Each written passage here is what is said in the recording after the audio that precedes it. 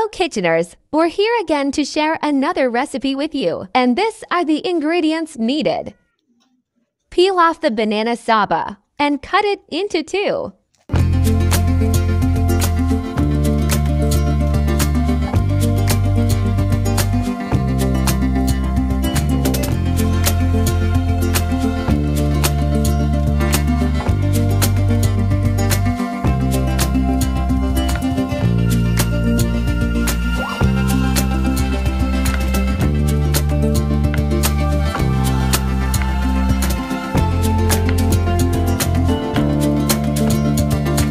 Preheat oil in a pan, then fry the banana at least half cooked only.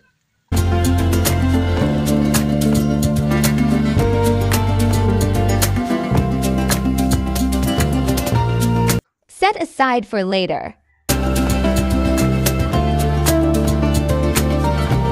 In a pan, put the margarine and the sugar.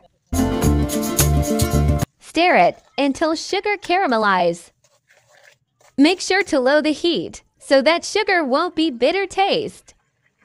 When the sugar caramelizes already, you can add now the evaporated milk while continue stirring. Add the fried banana to the mixture and mix it well and bring it to a boil. Then it's ready to serve.